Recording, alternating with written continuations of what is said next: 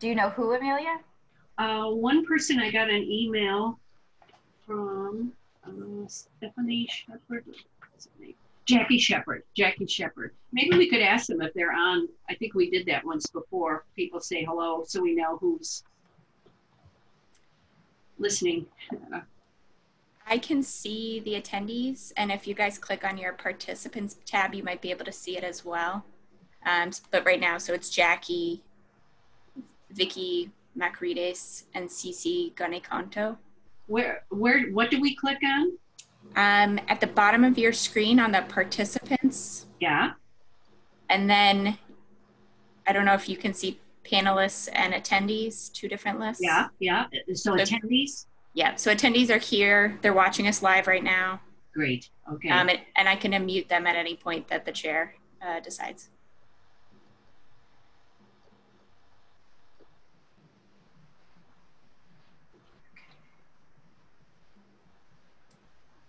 So Jen, you can start whenever you would like. Okay, so Katie, I have to read this entire thing. Is that right? Unfortunately, yes. All right. Okay. Okay, as a preliminary matter, this is Jennifer Howard Schroeder. I am a member of the Human Rights Committee of Needham. Permit me to confirm that all members and persons anticipated on the agenda are present and can hear me. Members, when I call your name, please respond in the affirmative. Amelia Klein? Yes. Jared Pizzuto? Yes. Julie Venables? Yes. I am not seeing any other Human Rights Committee members yet on the call.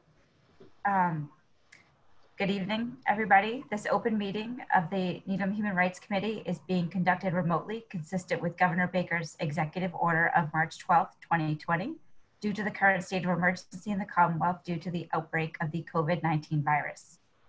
In order to mitigate the transmission of the COVID-19 virus, we've been advised and directed by the Commonwealth to suspend public gatherings, and as such, the governor's order suspends the requirement of the open meeting law to have all meetings in a publicly accessible physical location. Further, all members of public bodies are allowed and encouraged to participate remotely. The order allows public bodies to meet entirely remotely so long as reasonable public access is afforded so that the public can follow along with the deliberations of this meeting. This meeting is a webinar and will allow the public to comment.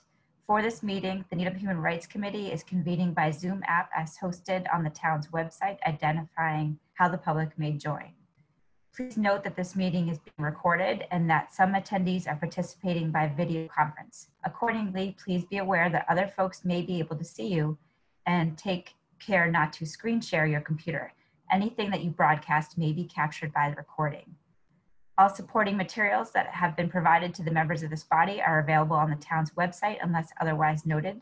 The public is encouraged to follow along using the posted agenda unless the chair notes otherwise. Meeting business ground rules. We are now going to turn to the first item on the agenda. Before we do so, permit me to cover some ground rules for effective and clear conduct of our business and to ensure accurate meeting minutes. I will introduce each speaker on the agenda. After they conclude their remarks, the chair will go down the line of members, inviting each by name to provide any comment, questions, or motions. Please hold until your name is called. Further, please remember to mute your phone or computer when you're not speaking. Please remember to speak clearly and in a way that helps generate accurate minutes. For any response, please wait until the chair yields the floor to you and state your name before speaking.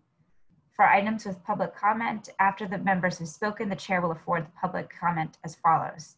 The chair will open the item for public comments by raising of the electronic raise hand. For those participating by computer, the raise hand option can be found by clicking the participants button at the bottom of the screen.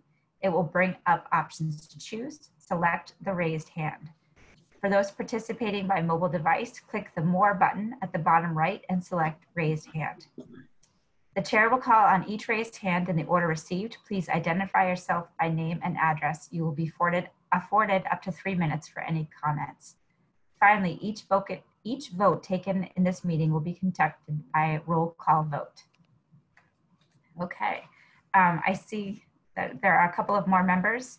Hold on. Ashok, can you just affirmatively respond that you are here present with us tonight? Yeah, this is Ashok, and I'm here. Thank you very much. And I also see Cynthia Ganung. Cynthia, could you please affirmatively state your name and that you're here? Cynthia Ganung, I am here. Thank you, Cynthia. Okay. Jen, if I could interrupt, I see Tina Burgos and Christine Diedick in the attendees. Okay. Should I move them over to panelists? I'm assuming they're HRC members. Tina is, and Christine maybe might be. Sophie might be using, like maybe that's her mom's account or something. Let's see. Christine, you can speak, I believe. Hi. Hear me? Hi, Tina. How are you? Okay, Tina, would you just state your name and affirmatively that you are here tonight, please? Tina Burgos here. Thank you. Hi. All right. Sophie, could you just state your name and that you are affirmatively here in the Zoom meeting with us tonight? Sophia Dedek, I'm here.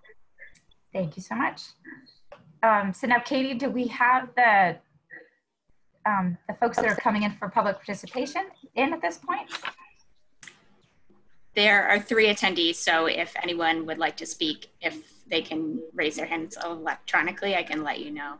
So can they hear us now? Yeah. Okay, great. So Jackie has raised her hand. Okay. And Jackie, you should be unmuted now. I can't see myself on that grid. It's like I'm not here. I don't see your face either, Jackie. I just moved you over. Bear with me. Just my name anyway. If you should have the ability to turn your video on now. Look on the bottom. Yeah. That was what I wasn't necessarily going to speak. I was really wanted to be listening. Okay. Do Cece or Vicky want to speak tonight?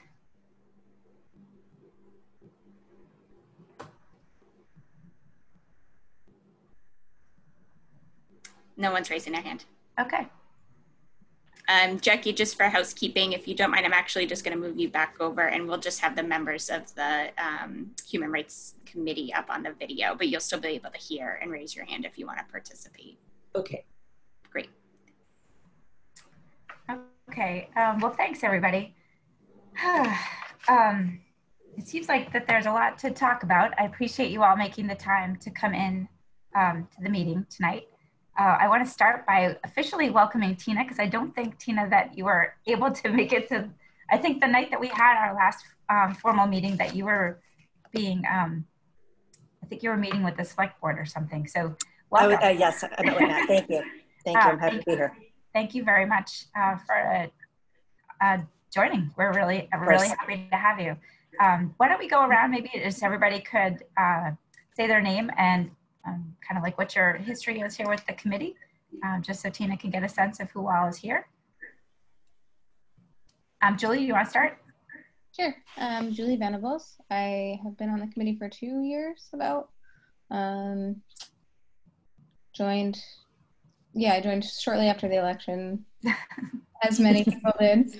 I have 2 young kids, trying to kind of help form the town I want to see for them, and that's why I'm here. Thank you. Jared? Hi, I'm Jared. I'm a student at the high school. I'll be a senior. And I think it's been 1.5 years, maybe 2, that I've been on this committee, just because Ken's son, Matt, was on the committee, and he asked me if I wanted to join when he went to college, and it's something that I'm really interested in. So I thought it'd be great to join. Thanks, Jared. Ashok? Hi, I'm Ashok. I've been a Needham resident for over 20 years, and I've been with Human Rights Committee for over 6 years now. I have 2 grown-up kids, but we are empty nesters now. Amelia? Hi, Amelia Klein, and welcome, Tina. Thank you. Meeting. I have been on the committee BC 19 before COVID-19. Actually, 10 years, about 10 years on the committee. I'm a resident, obviously.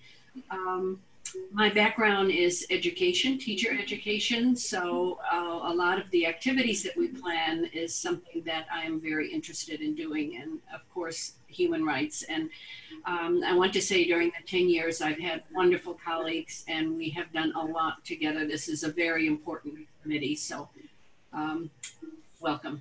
Great, thank you. Cynthia? I've been involved with the Human Rights Committee around the same amount of time as Amelia, and it's been exciting to see the growth in involvement of the Human Rights Committee with different groups in town, and now with having Katie King, the assistant town manager, being at our meetings. It's I think, an opportunity for closer involvement. I have had an experience, really good opportunity to be part of the Needham Interfaith Clergy Association as a representative of Quakers in Needham, and have been representing them on the Human Rights Committee, along with one of our previous members who retired, who's we very much miss, Abdul Qadir Asmal. And I'm also involved with a number of other groups, such as the Immigration Justice Task Force and the, along with Amelia, the Diversity Initiative. And I think there's a lot of opportunity for groups to work together. Great. And I saw that another member just hopped on in the nick of time. Marlene, would you just state your full name and affirmatively that you are here tonight for this meeting? Yes, Marlene Schultz. I am here. I'm so happy that I could make it. We're glad you're here. Marlene, we were just going around and kind of introducing ourselves to Tina a little bit. Do you want to tell Tina a little bit about your history with the committee? Sure. Hi, Tina and Sophia, because I've never met either of you before. Very nice to nice to meet you. And if you already did your intro, I missed it. I'm sorry. So I actually was on the very first Human Rights Committee in Needham in the 90s. And the Human Rights Committee was started around fair housing, which is when a lot of them in a lot of different towns were. And I was on the committee in the beginning, and then I moved away from Needham and I moved to Cambridge, and I was on the Human Rights Commission in Cambridge, where we did a lot of incredible things, as well as adjudicating cases against discrimination. And then I moved to Arlington, and I was on their Human Rights Commission, and I did similar kinds of work. And then I moved back to Needham 8 years ago and came back to the human, of course, where else would I be, but following my passion, and came back onto the Human Rights Committee. And shortly after I joined the committee, became chair, and then co-chair with a woman named Sandra, and then co-chair with Amelia. So, and I'm also been chairing the At My Neighbor's Table, the potluck interfaith conversations, and I'm involved in the social justice work at Temple Beth Shalom, where I'm a member. Great. Thank you. And Sophia, is this your first official meeting? I thought that maybe everybody had already met you, but I guess I didn't realize that. Is this your first one? Yeah, it is. Okay, I'm sorry, Sophia. I think because you had been attending, I assumed that you were official longer than that. So I apologize. I'm also welcome officially to the team. Do you want to tell Tina a little bit about what brought you to the Human Rights Committee? Yeah, sure. I'm Sophia Dedek. I'm a high schooler, and this is my first official meeting as an official member. I had gone to some of the events put on by the Human Rights Committee, and eventually I just got interested in kind of sitting in as just a town citizen to kind of see how things go on. Committee, and eventually I got interested, and I decided to apply to become a member, and here I am. Yay. Thank you so much. Great. Thank you. Wonderful. So Tina, I didn't even bother to figure out, tell you myself. I'm Jen Howard Schroeder. I've lived in Needham about 20 years or so. I've been involved with the committee for, I think, 6 years now, in some role with chairing or co-chairing the committee for the last 4. And I've got 3 kids that have gone through Needham Public Schools. One of them's out, 2 of them are still over at the high school. So I am happy to have you here. I have to apologize, you guys. I do not have minutes for the June 18th meeting. I think Just Jennifer, can Tina like to introduce herself? I'm sorry. Thank you, Cynthia. My name is Tina Burgos. I have lived in Needham for almost 8 years. My twins are going to be at High Rock next year. I own a business on Great Plain Avenue. It's called Coven and Lou. I'm also involved with the Council of Economic Advisors with the town, so I serve on that committee as well. And obviously this is a very important issue to all of us, particularly because my children are biracial. So I want them to be able to flourish and develop in a town that recognizes and embraces diversity. So that is why I'm here. Wonderful. All righty. I'm sorry about that. Okay, so now I apologize. I do not have June 18 meeting minutes. I told you all I'm having computer problems this week, and I will hopefully be able to get a draft out to you guys soon, but I was not able to do that. So we'll just have to table those for September. And I don't even know where to start. I think that what we have up next is talking about the leadership and structure for NHRC in the coming year. I think that some folks were able to sign on to what they wanted to do. And I was hoping that we could do it that way so that we didn't have to spend a lot of time at the meeting tonight doing it, but it looks like that there's still some holes.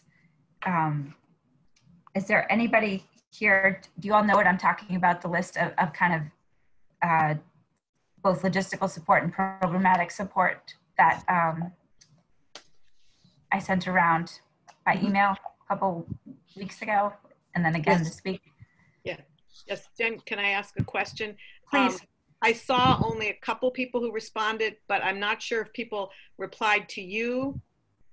I know I think I replied to the whole group, so I wasn't sure if you got some that I didn't see.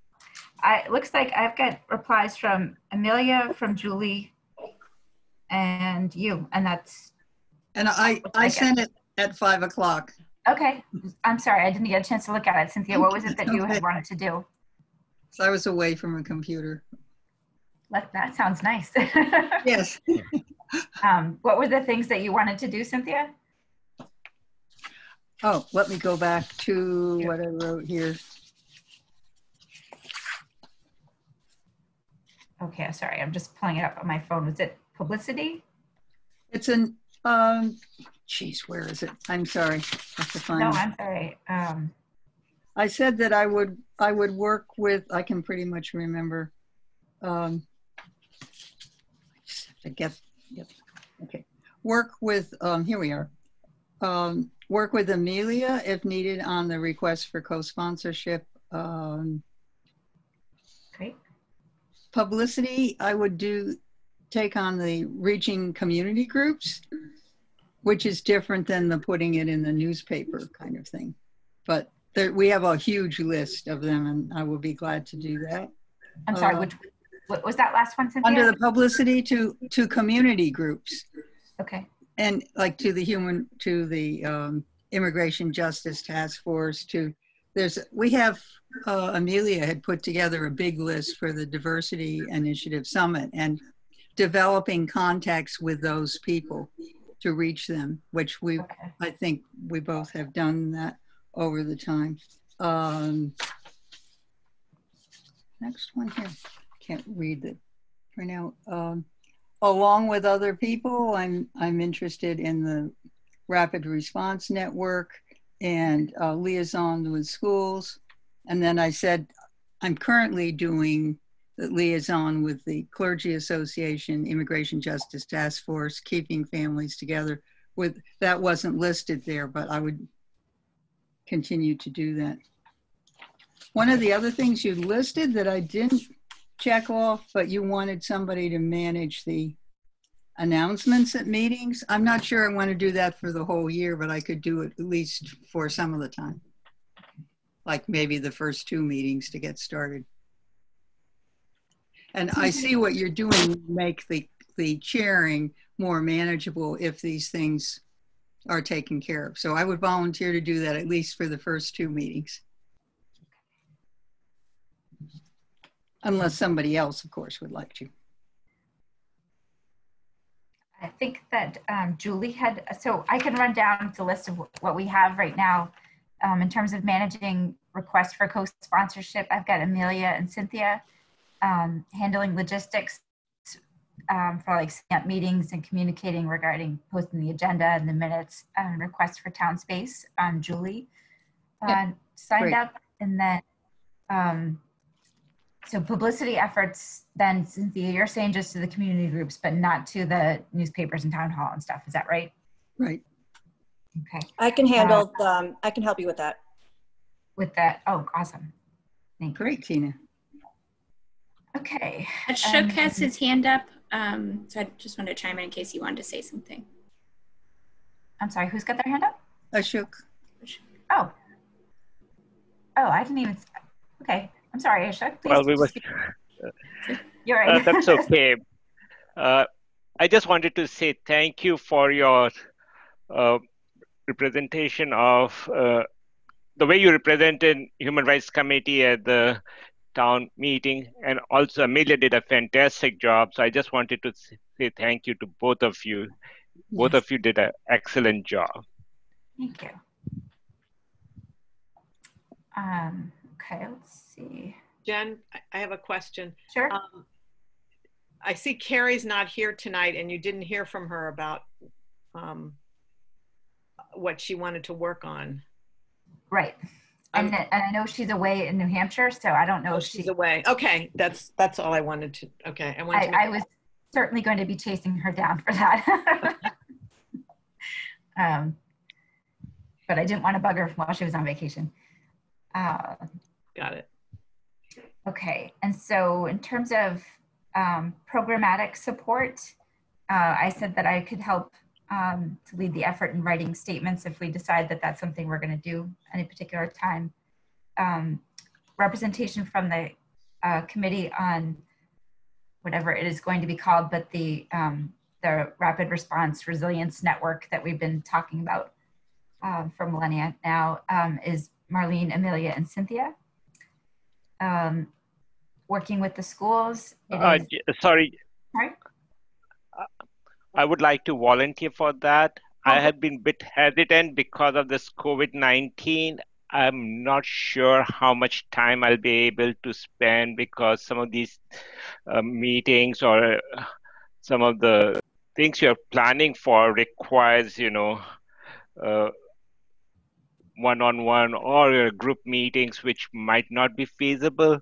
So I don't know what you're thinking about it. And if it's just, being a person on phone, contacting other organizations and so on within Needham, that definitely I can do. But there's so much unknown right now. Yeah, we can plan for things, but can't really commit for them. Mm-hmm. I feel like that's 2020 in a nutshell right now. But, right. Yeah. We're with you, Ashok. Yeah, 100%. 100%. And I'm also willing, if things improve, then I'm also willing to help whenever, Human Rights Committee organizes events or need people to help, like Martin Luther King Day or other events, or with diversity committees. So I'll be more than happy to, come on those days and help them. Okay, great.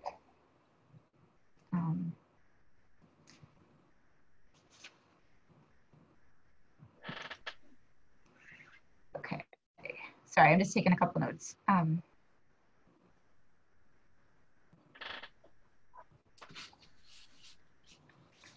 Okay, so for schools, I've got me, Julie, and Cynthia.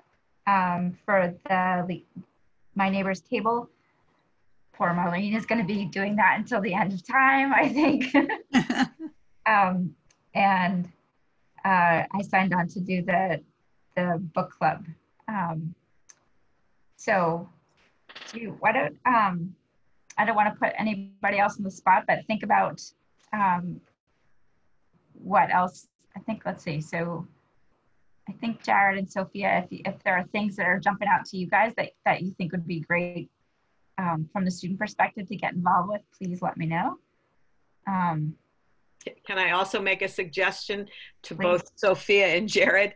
So in the past, the student representatives have been really incredible with technology and helped us a lot. So I know that we have Carrie who does that too, but you might be, well, you're definitely more able than some of us of the older generation. I mean, Carrie does it for a living, so that's one thing. But if you were having trouble thinking about where you might be able to use your talents, I'm sure, far exceed most of us.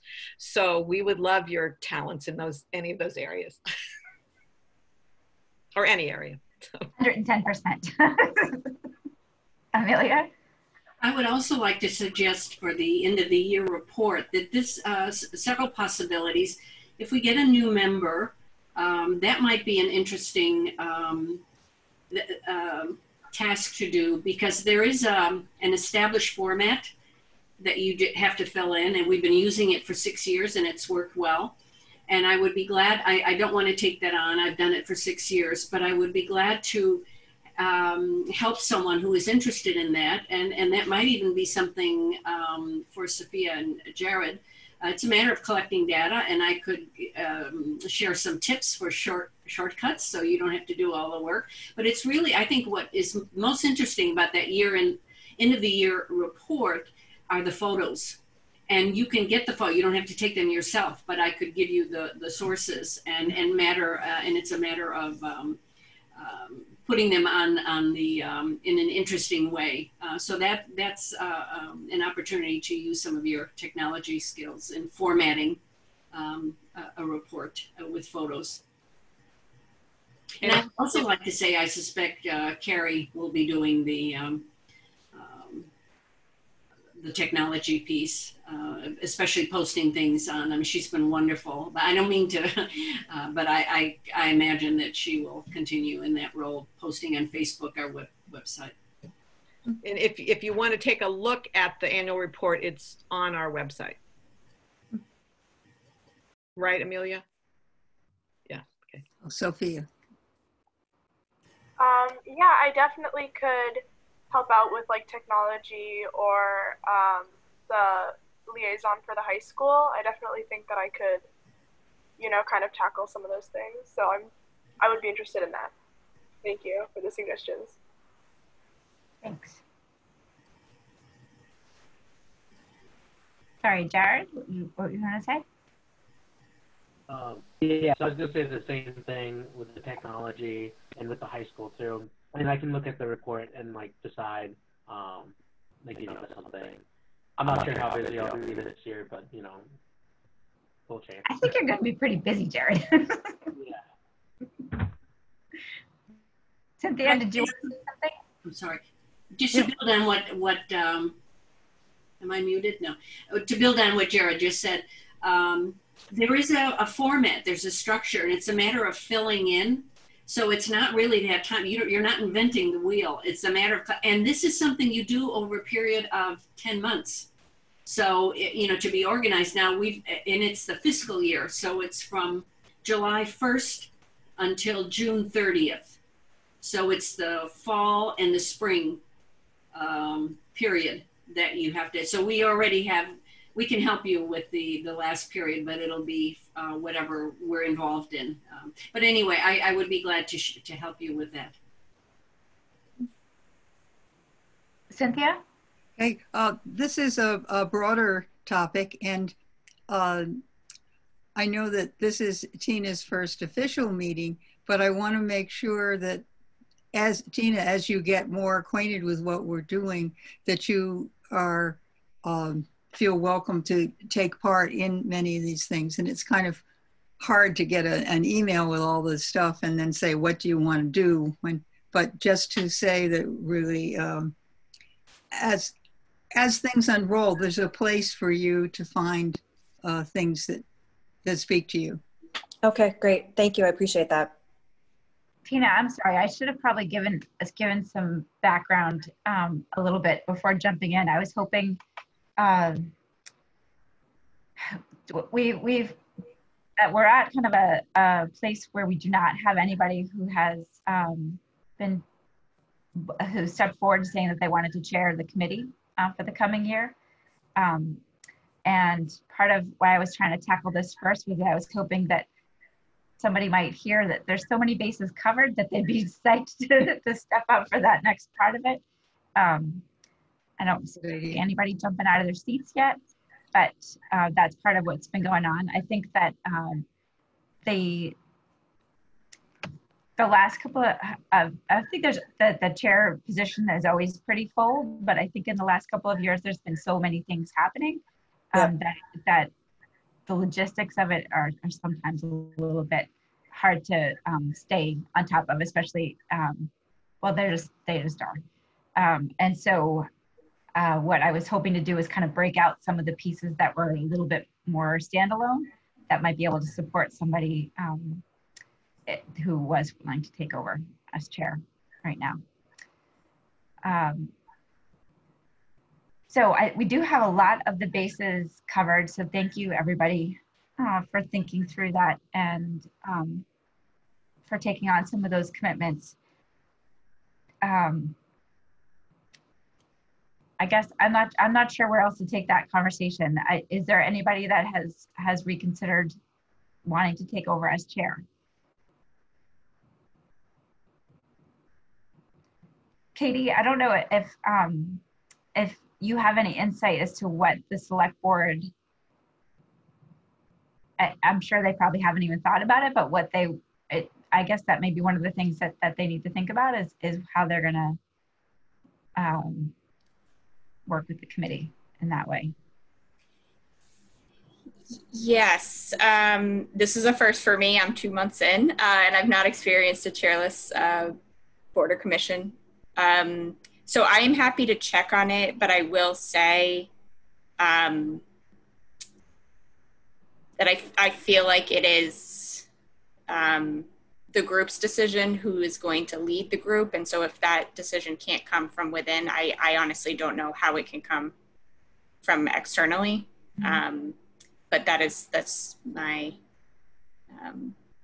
I don't know technically what would happen. I don't know technically what would happen, but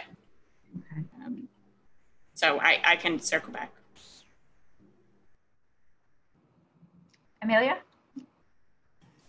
We don't have time to discuss this evening, but I think there's something that has to be resolved before we can continue seeking a chairperson. There have been people that have approached us or that we've heard through the grapevine would be interested in being a chair. But with the uncertainty that exists right now about the role of the committee and how much autonomy we have and what the expectations are of the select board, and if we need to revisit the mission, and I mean, this has to be clarified before we can function fully as a committee. So I suggest that we need to continue or to have an in-depth conversation about this, maybe September. August is halfway through.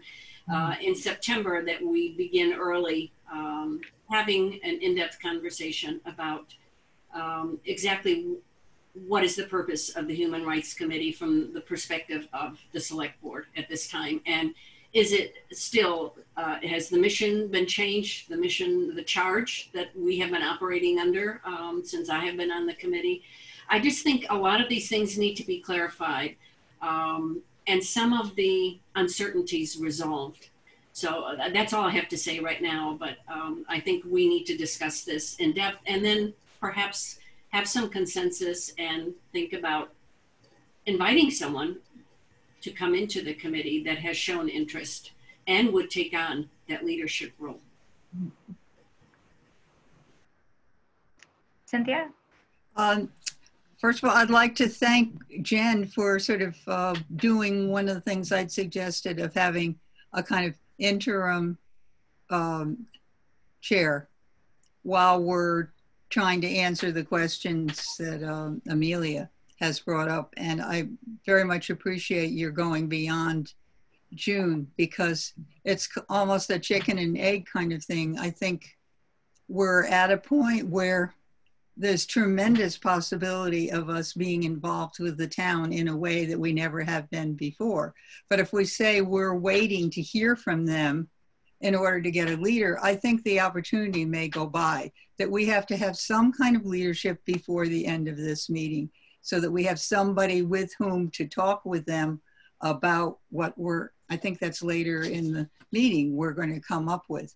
So Jen has been wonderful at continuing to represent us, and I know we cannot ask her to take that on totally by herself. If there could even be 2 people or 3 people working together for at least for the next few months so that we can resolve the questions or at least get somewhere with them that Amelia raised, I think that would be one way to do it. Katie, do you know, this question of like what really the mission is of the committee has been knocked around for many months. Has the select board, have they met to talk about what role they want to see the committee take, and what they're hoping, I don't know, it looks like going forward, especially in light of the initiative? The new initiative? So there's not been a formal deliberation of the select board. Otherwise it would have been noticed. But I will say, and many of you, if not all of you, were part of the listening session on the 21st. You all expressed wanting clarity and empowerment, and more than just members of the HRC included that in their comments to the select board as well. So from a staff perspective, we've kind of coalesced everything that was said and action items that were recommended or requested for next steps. So there will be an agenda item for the select board to talk through what next steps are coming out of that listening session. The select board's next meeting is on the 18th. But I'd say this is one piece of that, but no, there's not been a conversation without all of you about what that would be. Is there any mechanism for the select board and the Human Rights Committee to meet together in a way to be able to have some of these discussions computer to computer, face to face? So because I think that sometimes that you know, I mean, we all know that things move pretty slowly anyway, particularly with the open meeting laws. But I think that what we've been missing is an opportunity to have everybody in the same conversation, because I think a lot of times, you know, the select board may be talking with 1 or 2 members of the committee, and the committee might be hearing from 1 or 2 members of the select board. But I think it makes it really hard to get consensus or really feel what the direction is without having everybody part of the conversation. I think that there can be a joint meeting. I have not experienced one, but I'm certainly, if the decision of this group is that they want to request a joint meeting, and then I'm happy to convey that. And obviously, if it's quorums of both groups, it would be a public meeting. And I guess I'd just say for tonight, for your agenda, I know there's a discussion about what you would want next steps to be. I think it would be helpful if you all put forward what you would want the charge to be, or what you want to be able to do that you don't feel like you're currently doing, to your point, to kind of have one, to centralize the discussion on something concrete. Tina? Do any members of the select board ever sit in on the meetings? When we have our Council of Economic Advisor meetings, we always have Mo Handel always sits in on our meetings to represent the select board. So we always have that sounding board there. and are able to get pretty immediate feedback from a representative of the board when we're discussing issues. So I'm surprised that Matt or somebody from the select board doesn't sit in on the meetings.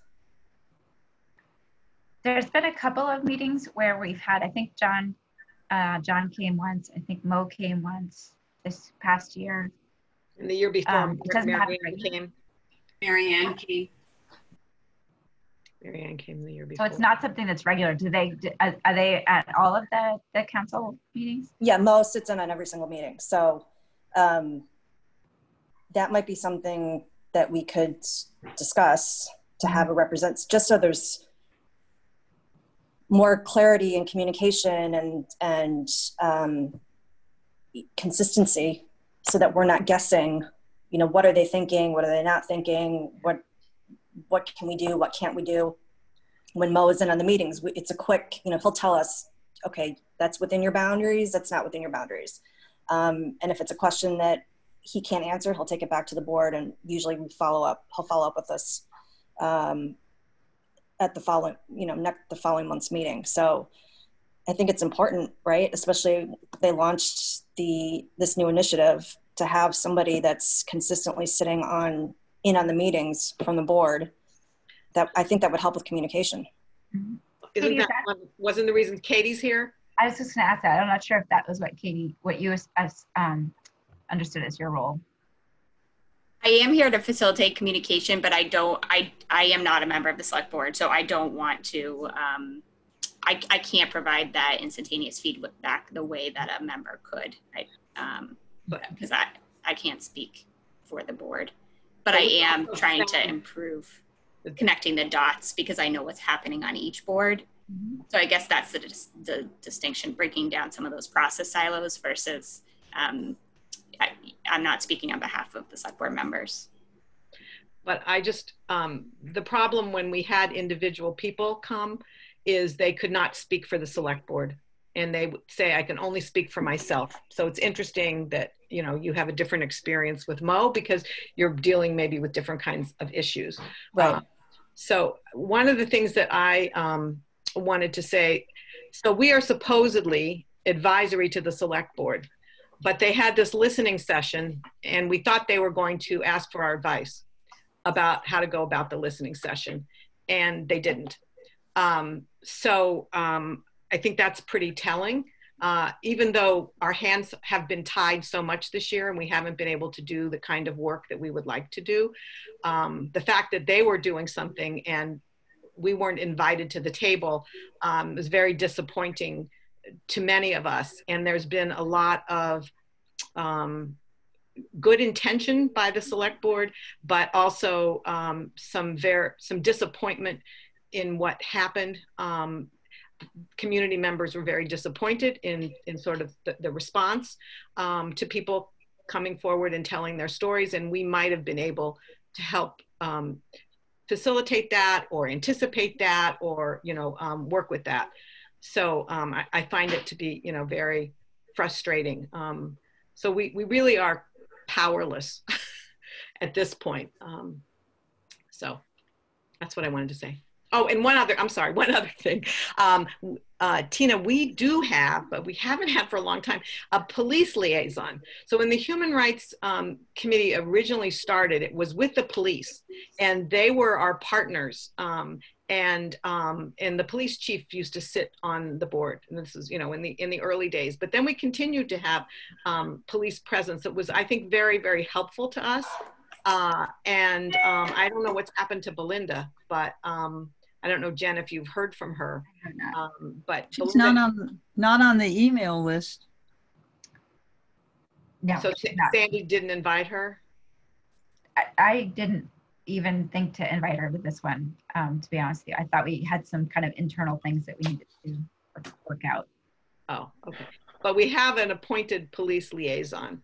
I think it's been very helpful. And also we used to have a school liaison, and then when she left, then after a number of years, the superintendent has come to many of our meetings, which is incredible that he's taken the time to do that. So I just wanted you to know sort of that history also. Cynthia? Okay. I hear what Marlene is saying about the frustration in terms of the way the listening session was and wanting to be part of that process. And I also hear Katie saying one of the things that we can do as a Human Rights Committee is make suggestions and recommendations, and I think it's somewhere on the agenda, to the select board about things like what to do with another listening session and all. We can say we weren't included, but let's at least take this opportunity to come up with a number of recommendations that is given to them. And then we can see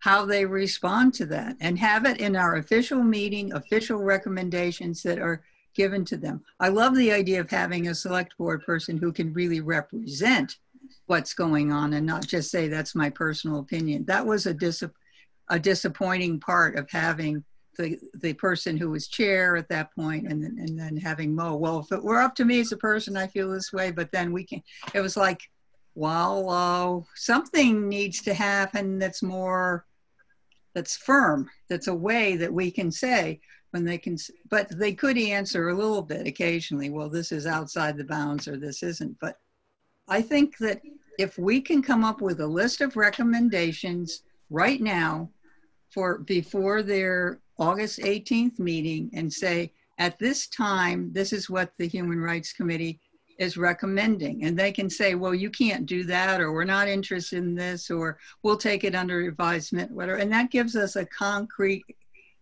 definition of what we are by their response. So I think that we did, sorry, Ashok, did you want to say something? Yeah, I just have one comment, and more about my frustration with the selectmen, because if you remember when they came, one of the issues which we brought up was about human rights. What do you think is human rights? Is it political or not? To me, it's not, and they think it's a political issue too, and everything needs to be a consensus statement from town. So something happens, it has to go to the selectmen. It takes weeks or a month before we get a response, and that's very frustrating. So if they can clearly define what are the things we can act on, we can make a statement on behalf of the committee without any hesitation, that would be a big win. Otherwise, every time going to the selectmen for approval is very frustrating. That's all. I was trying to look up, Amelia, the statement that you submitted at the listening session, because I am also thinking that between your statement and mine, that we did play out some specific asks that maybe what we want to do is consolidate them into one document to I don't know, I guess to send to the select board before their meeting on the 18th. Amelia? I would like, first of all, I'd like to recommend that we include with the minutes, that we include your presentation and mine. The first part of my presentation was not read because I would have taken up double the amount of time, and I didn't want to take time away from other people who wanted to share their voice. But I did make a strong case in the first part of the presentation, a case for the human rights. And one of the, I think, strongest points is that we know the pulse of the community. We're all involved with groups, with individuals. We've lived here a long time. We are well connected.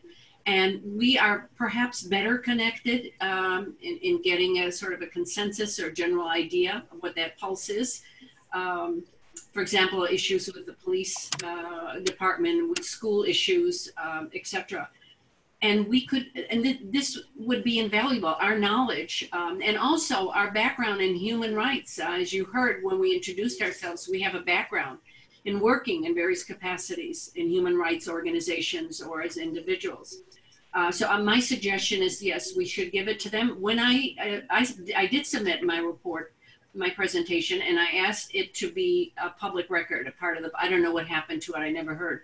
But I think in addition to the minutes of this meeting, I recommend that my report be included and yours, Jen, because you outline very specific things that we could do as a committee. And that is one of the questions we're discussing today. That was on the agenda for today. Are you making that a motion? Oh, yes, I make it a motion. And I second that motion. Okay. But I think what Jen said about taking things from that was Jen's statement. That was your statement, and they were wonderful. But this group had not together looked at them. So if we can consolidate and put them in, you know, like 10 points or whatever, and say, this evening, the Needham Human Rights Committee acknowledged, approved, affirmed, whatever, that these are recommendations we've heard previously, but together we are saying we want the select board to consider. So it's just taking what Amelia said and what Jen said and putting that together.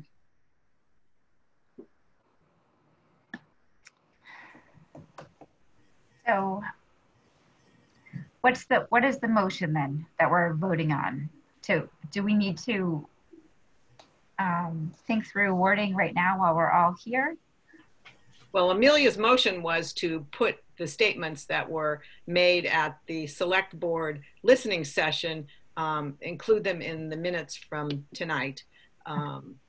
So that was the motion, and it sounds like Cynthia is making a different motion, not a motion. Cynthia is suggesting that we synthesize what the two of you wrote and come up with a new document that that we vote on tonight that then goes to the select board.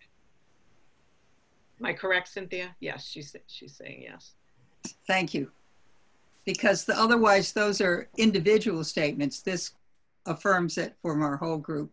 I think they're two different, you know, I made a case for the Human Rights Committee, and that I was not recommending things that we should be doing or could do.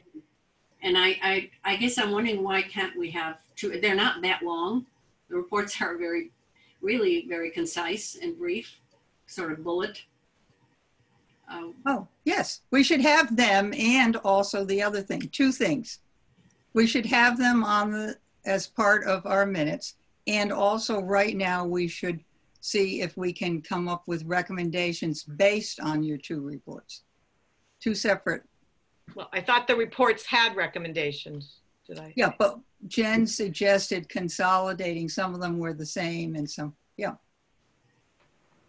I don't know. I think maybe to make sure that we have something specific that we're asking them to respond to. I don't know if having it in one document would make it easier to identify what it is that we're asking them to do. I don't know.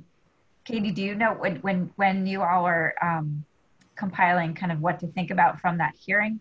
Does this sound like a step that we don't need to take, or do you think that they are looking for some clarity from us? Yeah, great question. I just was pulling up all of my notes from the listening session. So I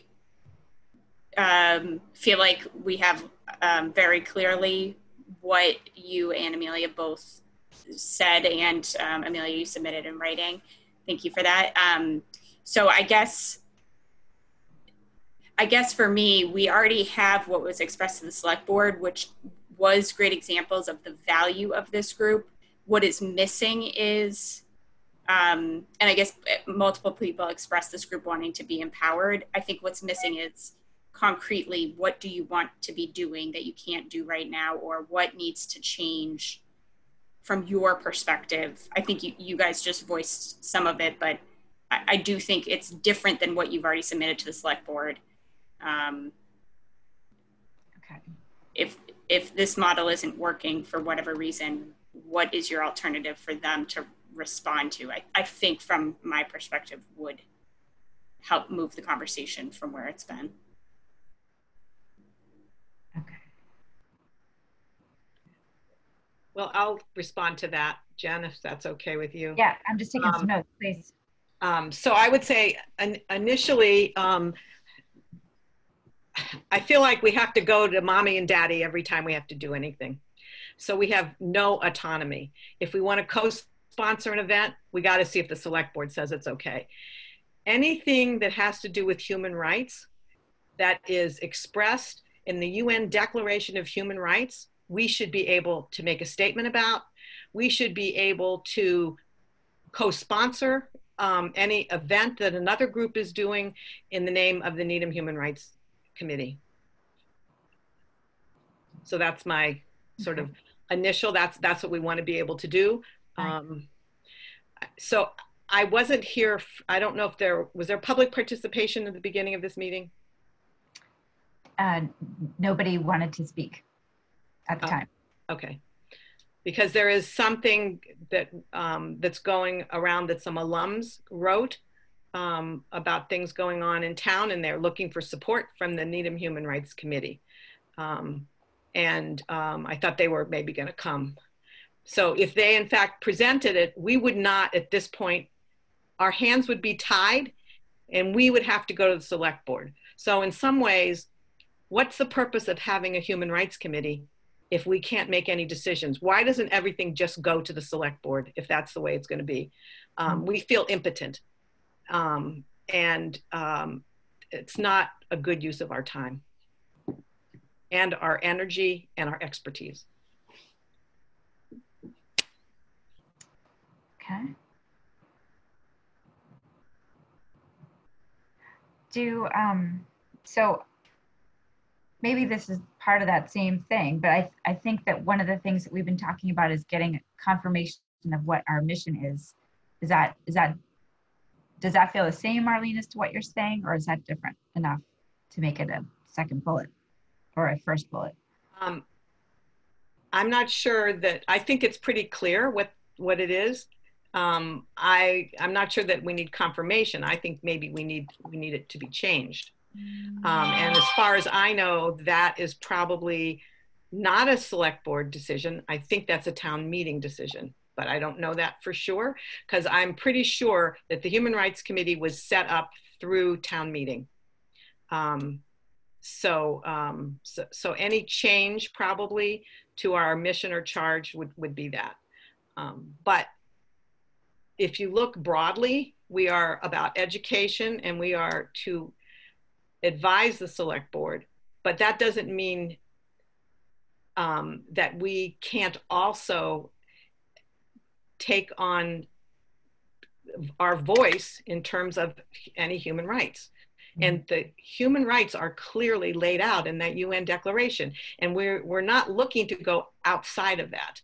And I think where the problem is that the select board does not understand that, and they think it's all political. But all we want is for everybody to be able to do what everybody else can do, and not to have anybody's rights taken away or minimized or anything like that. So does that help?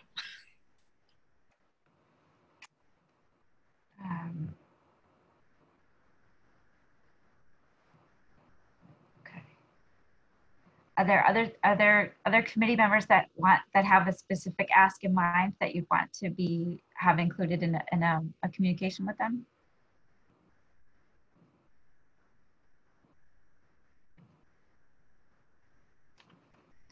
I was thinking about the communication piece and maybe tying somewhat into what Tina was saying earlier in terms of having that direct contact. I don't know if there's a space on the select board agendas, and I even hesitate to say this because I don't think I have time to do it actually, but I think that it would be both symbolic and very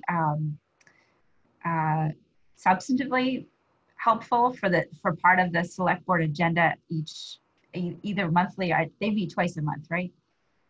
To have a set time where they get kind of a report from the Human Rights Committee, so that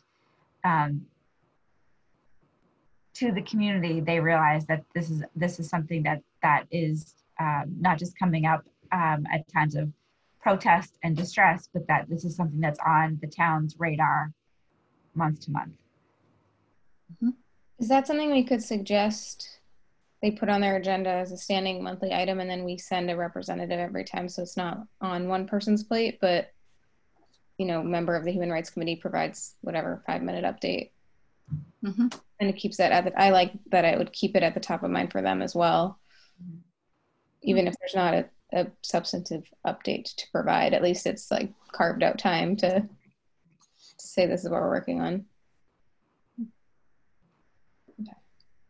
Cynthia? Can we add that to what Tina's experience with the Economic Advisory Committee to ask that they send a representative from the select board to our meeting, and to couple that to improve communication and help to empower the Human Rights Committee, that we would have it on their agenda with a representative there, and that a select board member would be asked to come to the monthly meeting of the Human Rights Committee. So it's a two kind of thing, 2-part. Yeah, I think it would certainly be, it would give them a lot of insight into what our deliberations are like if somebody was actually here or listening to the whole meeting. Because I think especially for select board members who are afraid that we're like a runaway train, I think that we would all agree we spend a lot of time debating things here pretty thoughtfully, I think.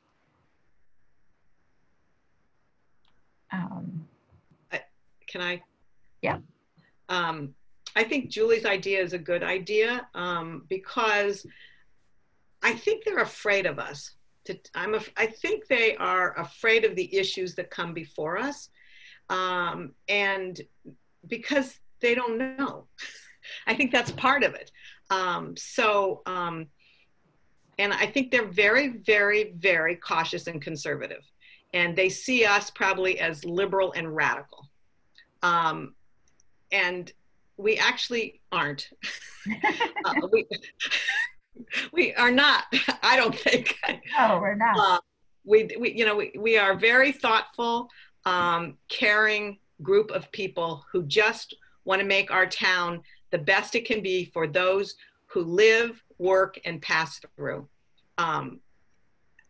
So I think Julie's idea is a great idea, but that still doesn't give us any power. It still means that, we're going to have to maybe go to them. I want them to allow us. This is ridiculous to have to say to allow us, like asking Big Brother, can we please co-sponsor this event, this, about LBD, transgender rights or whatever, whatever we're doing, or something around racial justice. And those are all human rights. So, part of it is education too. And I doubt that any of them have read the UN Declaration on Human Rights. I think, if I've heard everyone correctly, I think the 2 specific asks of having one, getting the,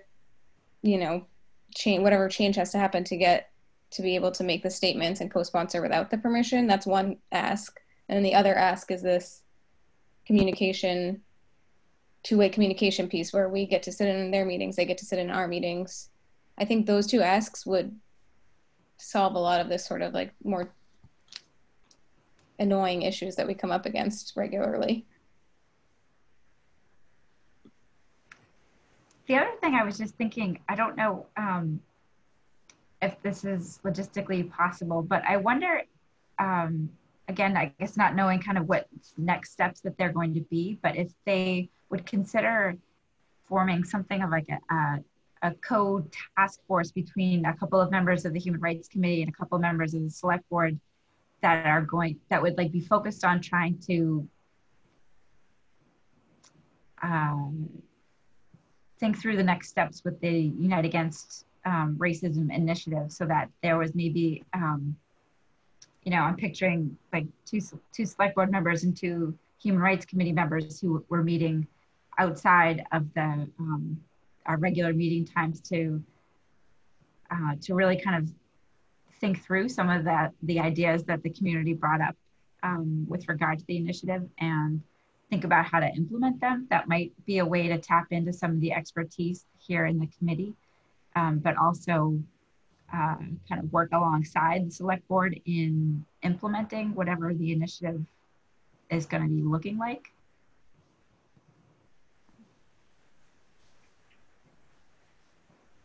Cynthia?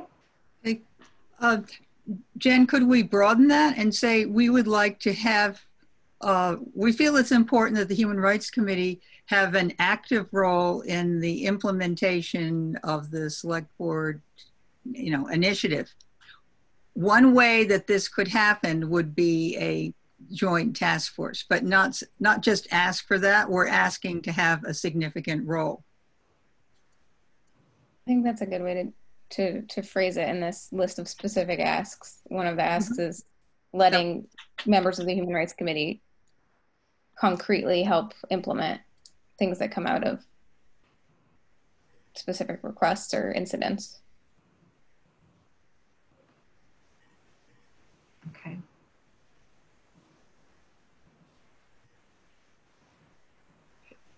Can I just, Julie, I think it's very interesting that the operative word there was let, that we have to have permission. We should be empowered to do the job that we need to do for the town. When I write up the minutes, I'll use the word empowered. Okay, thanks.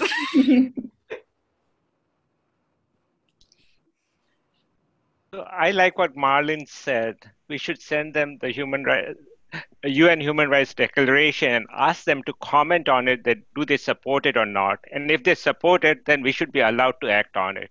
As simple as that.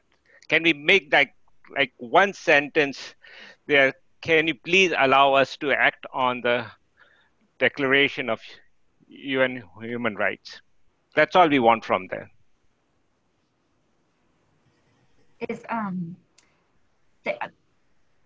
Does anybody have any interest in proposing some kind of, I don't know if retreat is the right word, but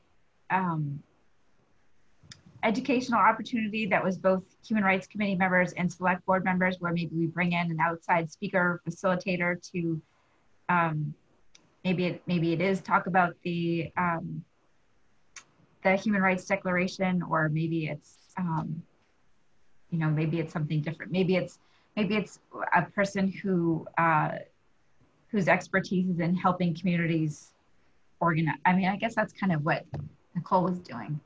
Yeah, I was thinking Nicole when you said that. Right. So maybe. Well, right now, don't we need to, follow up with what Ashoka said is 1, 2 is the two-way communication, and 3 is the specifics around be empowered to work with them to implement, that right now that we have like these 3 things, and I don't know if I don't think this is the time to suggest a retreat, but we do have the work with Nicole that's kind of in that direction. But the first 3 things, maybe we need to vote on those or as a group. Should we make a motion to send these 3 things as what we want to send to the select board? Is that how that would work? So I've got 5 things written down. Oh, I have 3. Okay, 5 sounds even better. I might have bundled some together. So that's probably more concise than mine then. Yeah, let me read what I have, and then you can tell me if I missed something. But for specific asks, 1 is to empower the Human Rights Committee to be able to make a statement about and co-sponsor any event related to human rights as defined by the UN Declaration without permission from the select board. Number 2 is this two-way communication, where there would be included on the select board agenda an opportunity for the Human Rights Committee to update select board on what's going on, and vice versa, ask a select board member to sit in on our meetings monthly. And then 3, I have empowering members of the Human Rights Committee to help implement specific items that come out of town incidents and requests, such as the creation of a task force.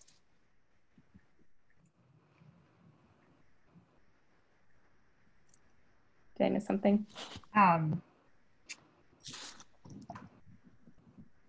Yeah, no, you're right. I had broken up the communication one, and then I also had sending Ashok's idea about sending the declaration. Oh, so okay. I could make that separate. I thought that might have sort of fallen under that first bullet point, but I could flesh it out a little more. You did a much better job. Yeah. And I think the third one needs to mention specifically the Needham Unites Against Racism initiative. Yeah, okay. Not that there aren't other things, but that's right top now. of mind. Yep. Yep, thanks. Mhm. Otherwise, it's excellent. So that's a motion that who's making?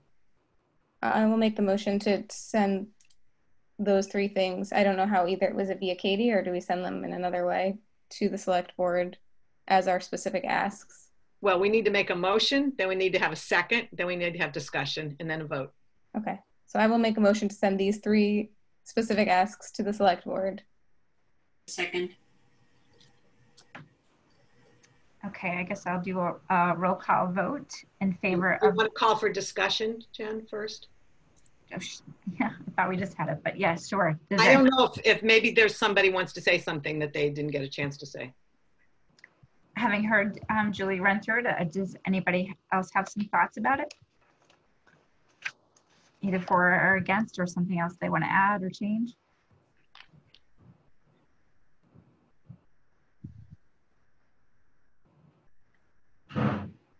No? Okay.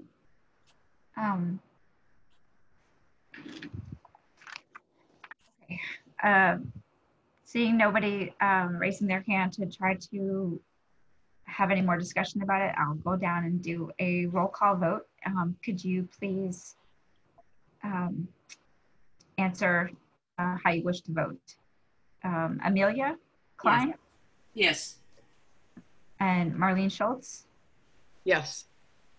Cynthia Ganong? Yes. Jared Pizzuto? Yes. Sophia Dedek? Yes. Ashok Mehta? Yes. And Tina Burgos? Is that Yes. how you say Tina? Burgos, yes. Yes. And Jennifer Howard also votes yes. And I think that that's all we have here today. So Not Julie. Julie Venables. Yes. Sorry, I'm reading off my email. No, I apologize, Julie. no problem. Okay, so then the next question is, Katie, is it what is the best way for us to get this to the select board? I would recommend if you're still quasi chair, if you can put it in writing to Mo Handel as the chair of the select board, and feel free to copy Kate and I. Okay.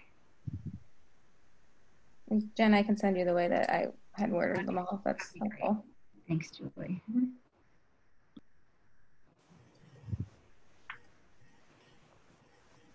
Okay. I'm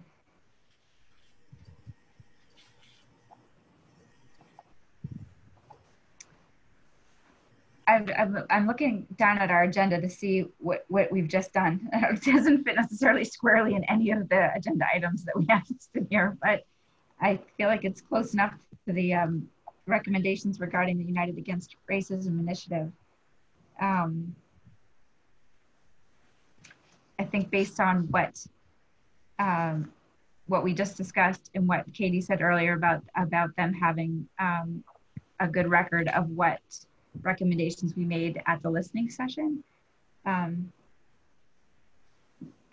I feel like, I don't know if there's much more to say about that, but we didn't actually get a chance necessarily to talk about anybody's reactions or thoughts about the listening session. I don't know if that's something that you all want to do or not. If you do, I think this would be a good time to do it.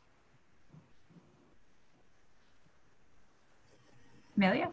Could I say that there have been reactions and responses, and I assume the select board has seen the recommendations that the Equal Justice Needham Task Force has very intensive, very detailed recommendations for follow-up.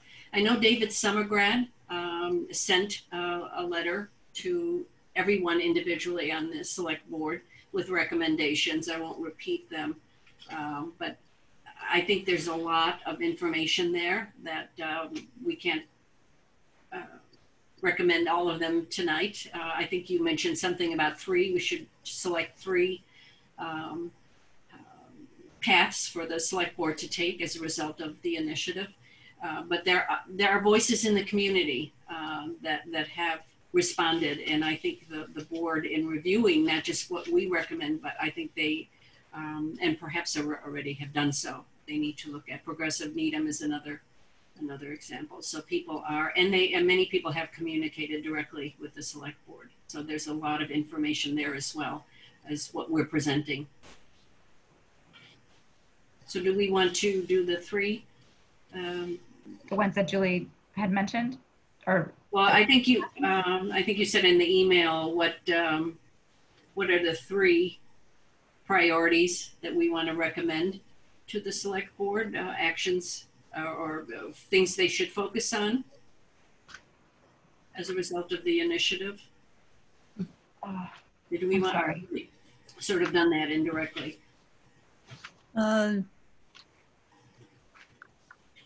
I think it's good to get very specific, and there are a number of things that have been going around. I specifically liked David's letter because I thought it was very positive, but really saying what needs to happen. And it wasn't you didn't do this, you didn't do that, but this is what needs to happen going forward, such as specifically the continuing the listening sessions and making use of the lived experience survey, showing a different way of collecting things, considering the town-wide race equity audit. There's several things there, and I don't remember which things. I know Jen and Amelia had a lot in their recommendations, but those are 2 that I thought were really important. Building on what they've done, building on what they've heard so far, how to go deeper with that, sort of starting with where they're at. And I know that the towns, the school departments audit, when they hired a consultant, she began with listening to voices. So we're saying essentially that needs to go deeper. And then the next part is doing the audit. That's just a beginning part. Did I read somewhere or hear that they were hiring a consultant? Maybe Katie, you can confirm that?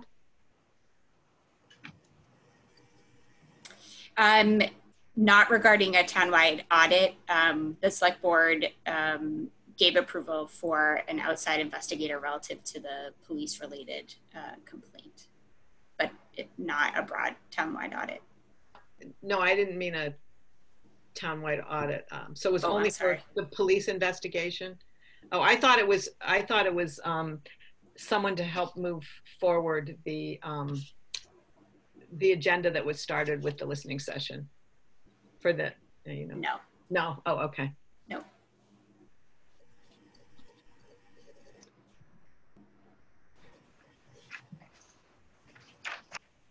So do we want, so I guess then what we're talking about now is coming up with another list of a handful of things that we think of all of the recommendations that were made that we've seen either from our own committee, from Equal Justice Needham, or from David Summergrad, which of those suggestions we think are most important. Is that what we're discussing right now? Well, the agenda says recommendations to the select board regarding Needham United Against Racism initiative, so the follow-up. Mm-hmm. And I think you had suggested we at least come up with 3. Yeah. Like 3 that we think are the most.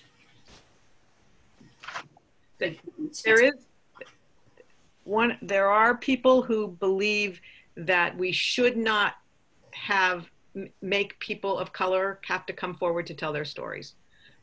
It's an uncomfortable position for people. It's the white people who we haven't been doing the work that we need to be doing. I think it's important. I think it's important to hear stories, but I think this was not the right way to go about it. So I'm concerned that going forward, that it may end up being similar to what we had before. And that is, I don't want to put anybody in an uncomfortable position or put the onus on those who've been discriminated against by those of us who's discriminated. And when I say us, I don't necessarily mean the select board, you know, the 400 years of what's been going on for people of color. So I want to be careful about that. And I'm not sure exactly how we want to communicate that. I don't know if other people agree with me. Mm-hmm. I do agree. And I was thinking this weekend that the focus on individual stories is, I think, like kind of only half of the task that we have ahead of us. In that I think that the individual stories that we hear about, a lot of it comes down to other individual acts of racism, but kind of completely ignores the more systemic issues that we might be able to discover without putting people through having to tell their stories. Which is why I think, Marlene, your age-old idea of the town audit, I think would be fantastic, because I think that when we keep, like you say, kind of putting the onus on our neighbors to come forward with these awful, painful stories in order to kind of prove that it exists and justify us doing anything further, it's not right, and it's also not necessary. I think that there are other ways maybe that we, or other things that we could be looking at to kind of try to get at some of the more systemic issues without putting that kind of pressure on individuals. Do you think it's appropriate? I think that what I've heard from the people who are leading the Lived Experiences Project, that they are hoping that they will have a way to present this to the community, if encouraging the select board to focus on working with that, I don't know if you'd call them an organization or that initiative, instead of trying to host another listening session Zoom, and that way would be a way for them to get the information that particular information that they're looking for without repeating what we had. Jen, I just have a comment. And my comment is, I'm really saddened by the fact that they're looking for more stories. Do we really need more stories? Right. Isn't it time to act now? And that's what Human Rights Committee should be doing, suggesting what we can do rather than collecting more stories or giving them more information about what's going on and waiting for them to act. Mm-hmm.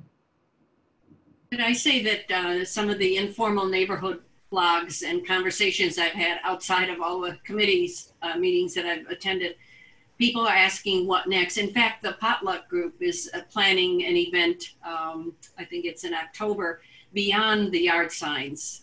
That's not the whole title, but you know, people want to know what's next, what kind of action can we take as individuals. When I take besides planting that yard sign, what is available? What can I do in Needham? And I think that's what we might be focusing on. And maybe on collaboration with some of the other groups in Needham. But organizing forums or events like the Potluck Group that would help people understand what they can do today. In fact, when I heard, I'm sorry. Go ahead. No, I agree with you. We should be acting rather than, collecting more stories or telling selectmen, things aren't right. It's high time we start working on action, do something rather than just keep talking about it. And that's anti-racist work. It's taking action. It's what an anti-racist person does. So one of the things that we could do if we want to think about taking action is, I don't know what's going on with housing in the town of Needham. You know, I think that Trump said that there no longer has to be a certain percentage of new development that goes to low income people.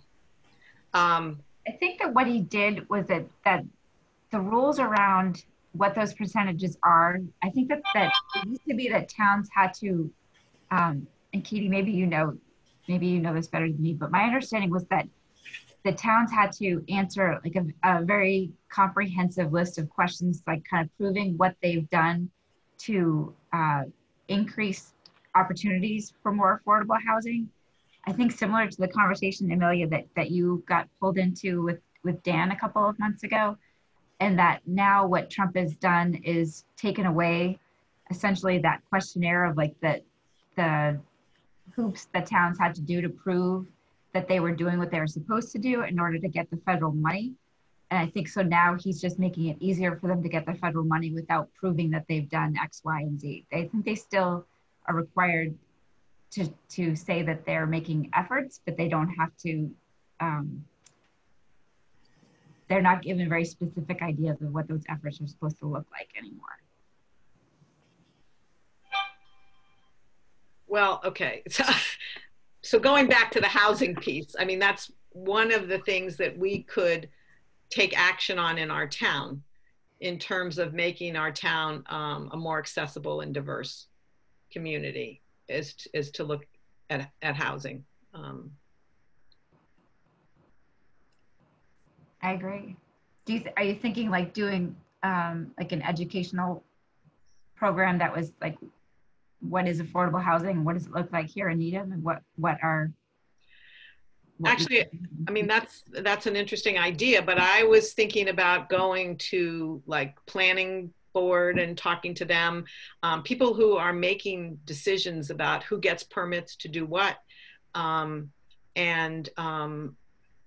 So doing something more systemic rather than just educational, to hear what's going on and then maybe decide, because I don't know what's going on in those kinds of committees and what they're thinking about. And there's so many teardowns in Needham, and it's not affordable for people to move here. And if there are multiple dwellings going up, I don't know what's happening. I think that we are at the minimum in terms of low-income housing, and we could do, if we want to put our money where our mouth is, then we could do better than the minimum, and really make this a much more diverse community that would be great for all of us to live in. Cynthia? Taking what Marlene said and coming back to the idea of trying to find 3 actions to suggest, it sounds like the first one is the going beyond listening to look at something that has to do with systemic racism.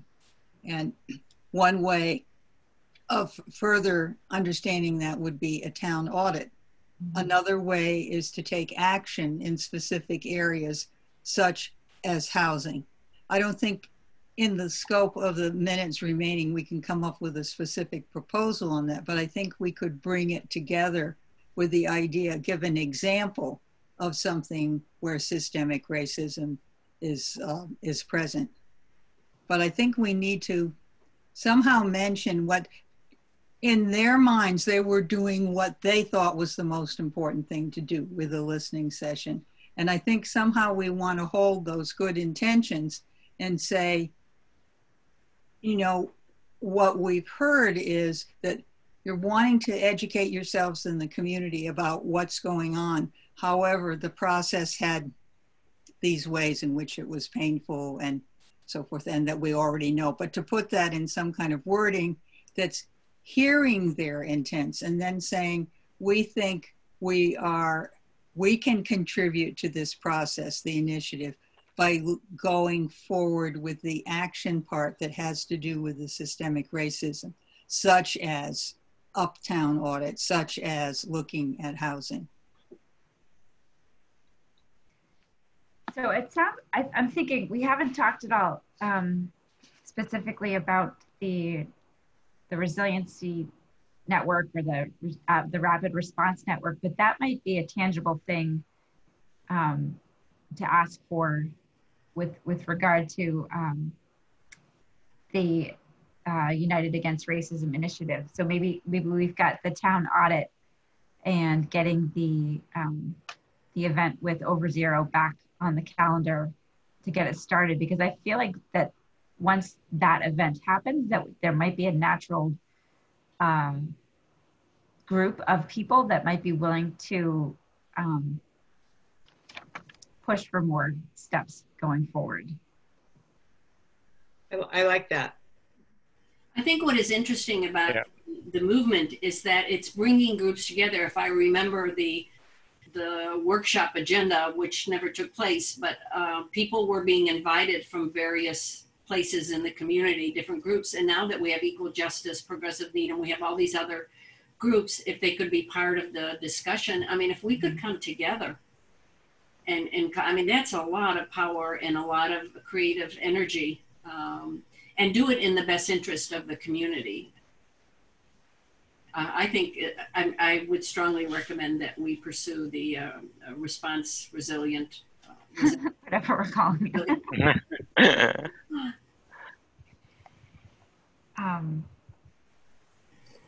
So do we need these sort of three things as a motion, or? So what was the third? I've got the town audit, the network, and then what was the third? Julie, do you know? She's the best note taker around. Wasn't it actions around systemic racism? Yeah. So addressing that, such as housing. Such as housing, town audit, and then getting the event with Over Zero back on the calendar. I mean, I feel like that the only, like the wording of like attacking something related to systemic racism is kind of, I mean, it's not very specific. It's not a very like achievable task. Well, that would come out of the audit too. Right.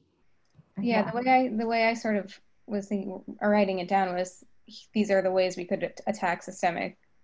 One way is like looking at the housing board, one way is this town audit, one way is getting the Over Zero event back on. What if the last one was creating or empowering the Human Rights Committee to be the body in the town that accepts complaints or reports of incidences of bias or racism or hate? Well, that's what it does in every other town. Right. We've been doing for years. Isn't that in the mission, hearing individual things? I thought that was part of what was there. I think that it is, but I think that the response part has been the word that's caused a lot of controversy over the last couple of years. So, I mean, I think that there was some question about, I don't know, I can't even remember which email chain it was on at this point, but like where people should go if they're having things happen. Does it make any sense to come to the Human Rights Committee? Yeah, so we could hear, but we can't respond. So that doesn't really do much. Right. Well, unless we develop a protocol, which is what you need to have when you have the ability to listen to people who feel that they have been discriminated against. And there's you develop a whole protocol, and we don't have to start from square one, because every other town that does this has that. MCAD has it too, Mass Commission Against Discrimination. So then, I mean, you have the power that you have is that you try to get the parties together to see what's going on. And it doesn't necessarily mean that everything ends up in litigation. In fact, the goal is that it not go to litigation, that people can come together and resolve the differences. Do you have to be trained as a mediator to be able to do that?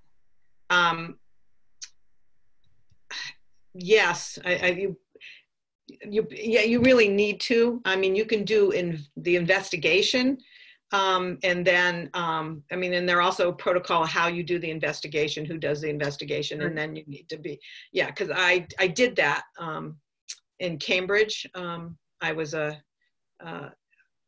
did the mediation. We never did it alone, did it always in teams. Yes. Both in how I worked on cases both in housing and in work discrimination. So I mean, one of the cases, just to give you an example to see if you think, so one of the cases was a trans woman who was fired and felt that she was fired because she started out her job as a man, and then when she transitioned, they said that her work was no longer any good. But there was clearly, you know, discrimination going on there. And then also around, I don't even know if we have Section 8. Is the Housing Authority Section 8? Yes, it is, Katie saying, yeah. So there was some Section 8 discrimination going on also that I heard some cases around. But there were also some simple things that happened. So like a gay parent alliance wanted to publicize something through the schools and didn't understand why they weren't allowed. And so we got the parties together and helped them figure out that because it was an outside organization, schools don't promote outside organizations. That came out of the superintendent's office. So it was not, the PTC could do it, but couldn't come right from the school. So it was, some of it was just misunderstanding and trying to figure out what was going on. So I think, yes, people were trained and you can get trained to do it, but it's not rocket science. What if one of the recommendations is developing a protocol that the Needham Human Rights Committee could use to,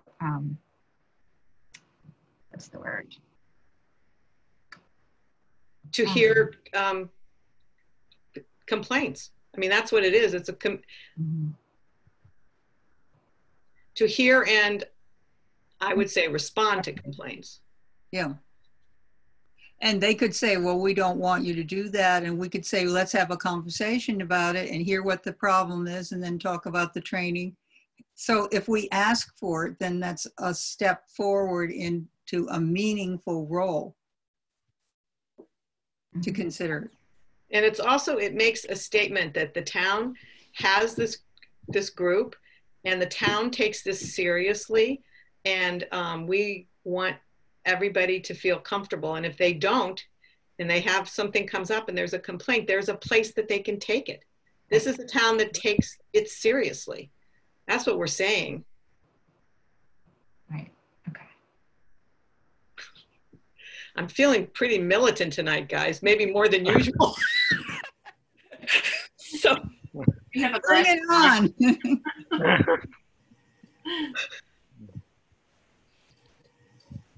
So do we want to stick with 3 recommendations for the United Against Racism initiative? Is there a 4th that anybody has strong feelings for that they want to add into this? Right now we've got the town audit, the network, and then developing this protocol to hear and respond to complaints. Those are 3 major. Right. I don't know if we want to add on more to that because other things will pop up once we start meeting in September. By the way, Tina, we normally don't meet in the summer. We're all on vacation right now. And we've been meeting for 9 extra minutes so far. So I'm sure everybody's probably ready to get on with their evening. But don't we need to figure out leadership as the Are you volunteering? I think that Marlene and Julie with advisory from Jen would be a wonderful, at least interim group. Cynthia, you haven't been chair yet. I did notice that, Marlene. Tell that to all the other groups I'm the coordinator of. Yeah, you haven't been chair of this committee. I have chaired this committee. But I'm saying as a transitional kind of group to have either you or Amelia, who's been a chair in the past, along with somebody newer like Julie, who seems to have a really good sense of what's going on. No time to do this. Yeah, that's the problem.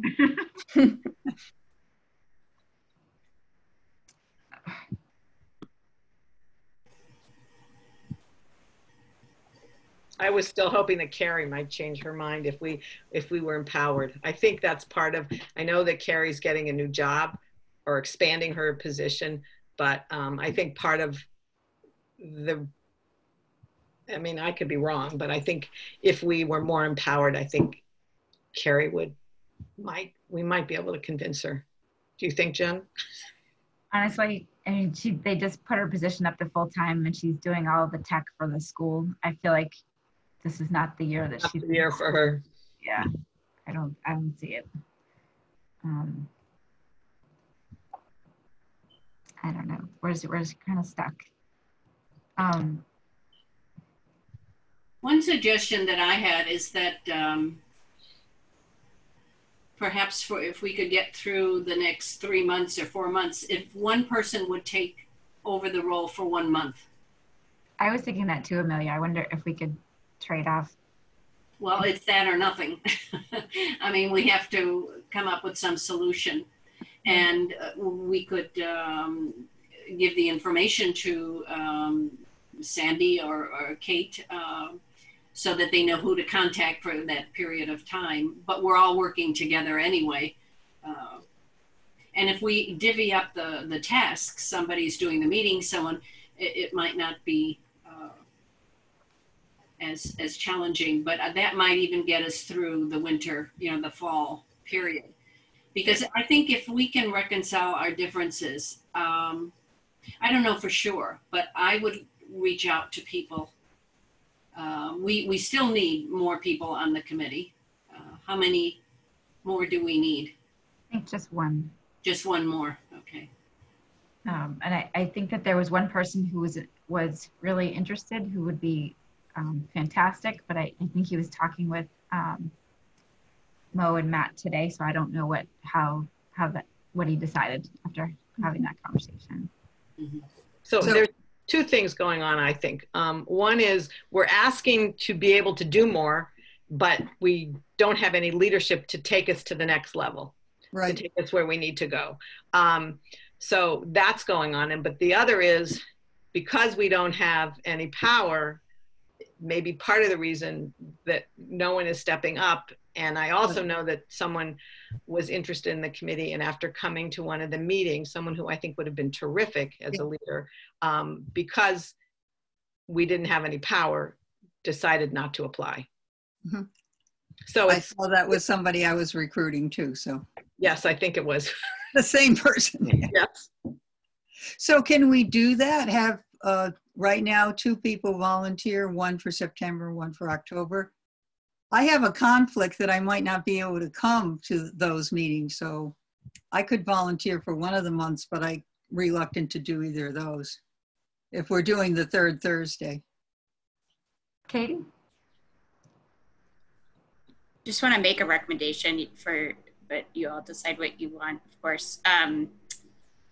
Even if there's not officially a chair, I think if the crux of everything is to continue conversations with the select board, if one person is designated as that person until we get through whatever this transitional period is, just from a communications perspective, I think that would be really helpful. Yep.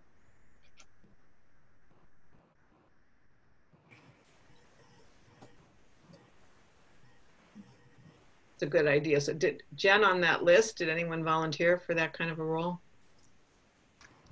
I didn't even really pull out that part of the role because I kind of figured that was something that was so central to being the chair that that's not something you could necessarily give away. Mm-hmm. How about Amelia? Because you and Jen were the ones that made a lot of with your statements for the listening. What would the role be? Would you clarify it exactly what, or Katie, maybe you would, could you repeat what you think would be the qualifications or the? I just think a lot of what you described for next steps are ongoing communication with select board members. And I worry that if that person transitions every month, it won't be productive. So I envision it just this group picking one person who would, for the next, I don't know, 3 months, communicate, you know, once you send this letter with the items about your role and the items for next steps for the initiative, who is the point person to follow up with on those things from this group?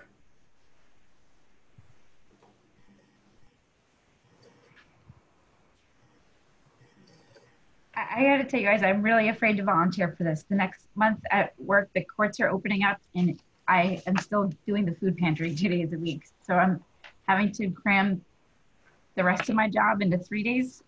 I'm really struggling to kind of keep up with all of this. I certainly don't, I really want to stay in this conversation and help get us to the next place, but I definitely can't do it by myself.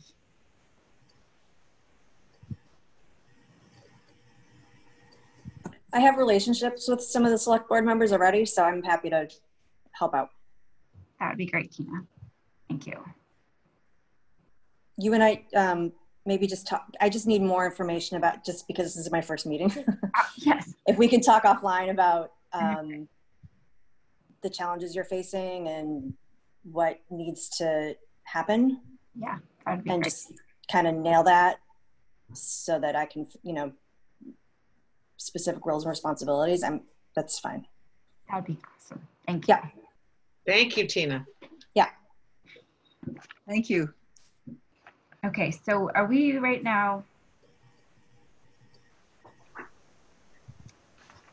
am I writing one email to Mo that has the three things that we're asking for specifically for our committee, and then separately the three ideas that have come out of the initiative that we think we would recommend the board focus on as they unroll the initiative? Do we have to vote on those? We did on the first three, but. Sure. Okay, so I think, Julie, tell me if I'm wrong, but according to my notes, that the recommendations that we were making to the select board, that they prioritize in working with the Needham, we need to come up with a better title for this one too, I feel like. It's the Needham United Against Racism Initiative would be, one would be to fast track the meeting to launch the network with Project Over Zero. So that would be the Community Response and Resilience Network. 2 would be to pursue a town audit, equity audit, done by an independent third party. And then 3 would be to develop protocols for a protocol for the Needham Human Rights Committee to hear and respond to complaints of racism and bias here in Needham. I don't know if we're asking them to develop the protocols.